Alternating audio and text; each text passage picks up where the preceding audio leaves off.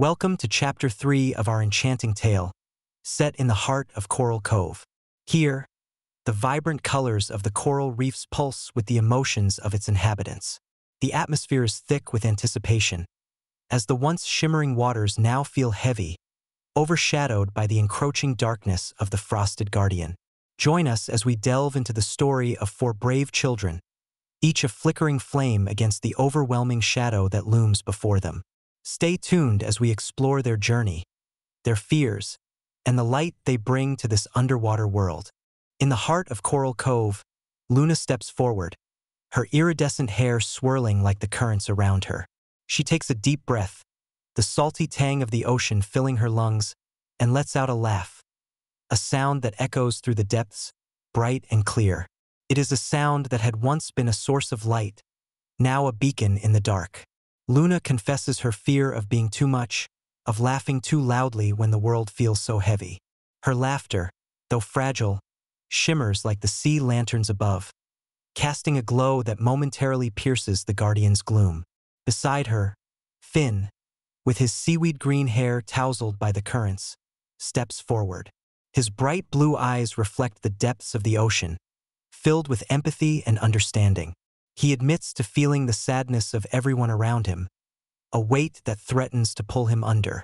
Yet, in this moment of vulnerability, both Luna and Finn find strength in their honesty, their voices resonating with the sorrow and hope of the sea creatures they so dearly love. Coral, the fierce protector, feels a surge of strength within her.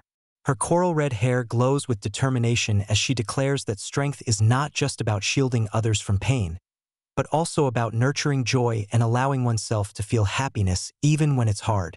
Meanwhile, Nemo, the quiet observer, reveals his sketchbook, filled with the beauty of their world. He shares his fear of rejection, of his art not being enough, his voice barely above a whisper. Yet it carries the weight of his vulnerability. As the children share their fears, the guardian writhes, caught in the tide of their emotions. The darkness flickers, as if the guardian itself is listening, absorbing the light of their honesty. The townsfolk, drawn by the children's courage, gather around, their voices rising in a chorus of shared fears and joys. Each confession is a wave, crashing against the guardian's darkened form, creating ripples of light that begin to push back the shadows. In this moment of collective catharsis, the guardian's icy exterior shimmers, reflecting the vibrant colors of Coral Cove. The darkness begins to recede, revealing the magnificent figure of ice and coral that once radiated joy. As the light of joy begins to restore the guardian, the atmosphere shifts from foreboding to vibrant hope. The waters of Coral Cove sparkle anew, reflecting the laughter and tears of its inhabitants, a reminder that joy and sorrow can coexist, each enriching the other. The children, having faced their fears together, celebrate their victory, knowing that they have not only restored the guardian, but have also discovered the true strength of their bond. This chapter closes with a sense of unity and triumph, as the children and the townsfolk embrace the full spectrum of their emotions, understanding that it is this very blend of joy and sorrow that makes their world so beautifully complex.